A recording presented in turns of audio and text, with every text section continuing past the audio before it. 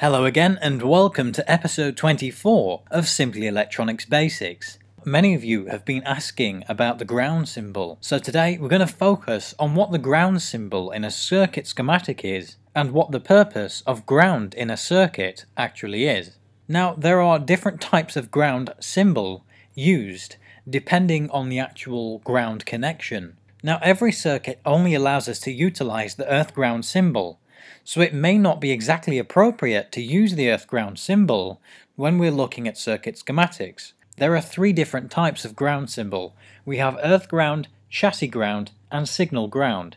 Now, all of these symbols mean ground. They mean the same thing. All of the ground symbols mean that the charged electrons want to flow to ground to achieve a zero voltage, or in other words, get rid of their additional charge. The only difference between these three symbols is where you would use them in a circuit schematic. Signal ground symbols, for example, will be used in digital logic circuits. Chassis ground will be used to show where a ground cable is connected to a chassis of a certain device, such as a metal case surrounding the electronics inside it.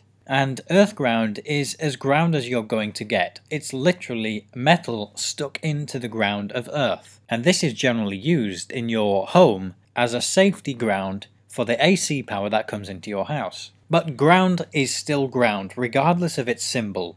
It's a place where the charged electrons want to go in order to get rid of their additional charge. And again, the ground symbol is only there to tell someone who is reading a circuit schematic where the ground reference points are.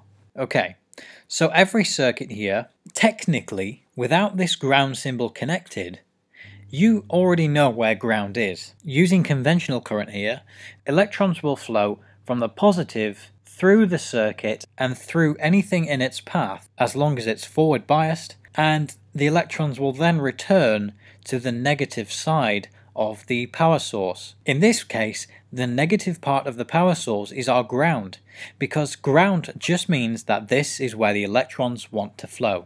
Now, every circuit forces you to use the ground symbol just so that anyone reading a schematic can understand where ground is.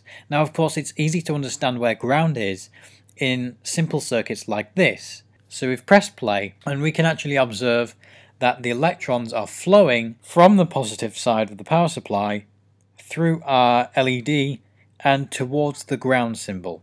However, what I can actually do is put the ground symbol on the ground point of our circuit, and this actually makes it easier because we don't then have to have lines tracing all over the place, returning to the same ground point on our circuit schematic. And I'll show you how this works. I'll take multiple LEDs and lay them out on screen. We'll connect the positive sides of all of the LEDs to the positive rail of our power supply. Now, you can imagine this being much bigger and other different connections that I would then need to draw the connection going from the negative on every single negative point of a device to return to the ground or negative side of our circuit. And that would look like this. Now, that isn't too messy, but as I said, if there are a lot more components on there, it's going to get quite messy. So because we're drawing a schematic, we don't have to physically, or in this case virtually, connect all those wires together.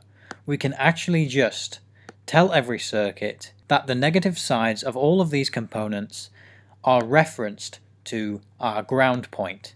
The main ground point being here, and every other component with a ground symbol on the end. Every circuit will then know that the negative side of all of these components will be referenced to the ground point here. So if I now press play, you can see that in a schematic, every circuit knows that we have referenced the negative side of every single component in this circuit to this ground point here. So we can see the electrons are flowing out of every single one of these components and down to the ground symbol, which of course is here, and then it's just returning to the negative side of the power supply, and the circuit repeats. And just in case you had the thought, where do electrons actually go when they go back to ground?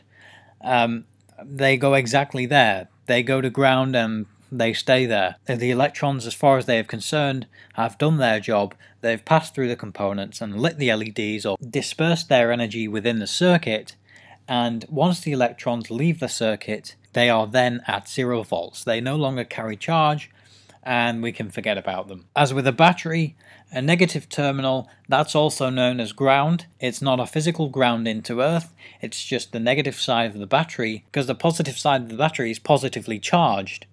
The current moves towards the negative side, loses its charge, and stays there. After the battery's dead, basically the chemical reaction has stopped because there is a lack of charge due to a lack of electrons. So hopefully I've made sense of the ground symbol to a lot more of you guys. If you have only recently joined this channel, make sure you check out the Simply Electronics Basics playlist, where there are 23 previous episodes where you can learn in this visual format right from the very beginning. Make sure you leave your comments below if there's anything you want me to explore. Hit like on this video if you enjoyed it, and make sure you subscribe for more videos in the future.